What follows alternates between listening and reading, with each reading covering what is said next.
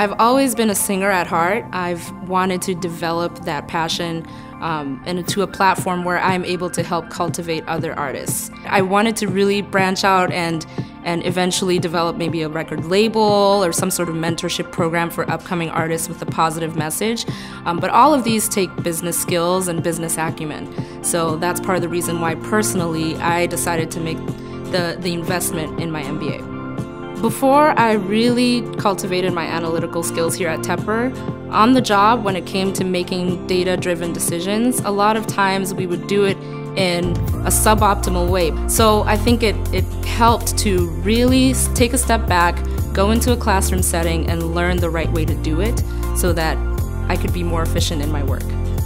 My internship was with Kraft Heinz in Chicago. Analytics became real for me when I was tasked with doing a financial valuation of the brand portfolio's key consumer groups. So in order to do that, I had to pull from my finance classes as well as my optimization class to determine what kind of data I needed to pull, how to analyze the data into buckets that made the most sense, and then how to project out into the future using things like scenario analysis and sensitivity analysis to see, okay, what is the consumer's lifetime value to the brand? So that's one area that I really used what I learned at Tepper. One of the things I know now, post-Tepper, that surprises even me is a lot of the financial and deep quantitative analysis that I now can do.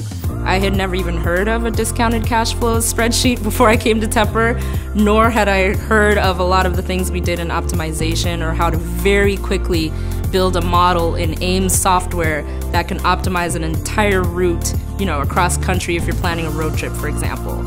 As someone who doesn't have an engineering background or a computer programming background, I am surprised at a lot of the things that I can now do, and I'm very proud of myself.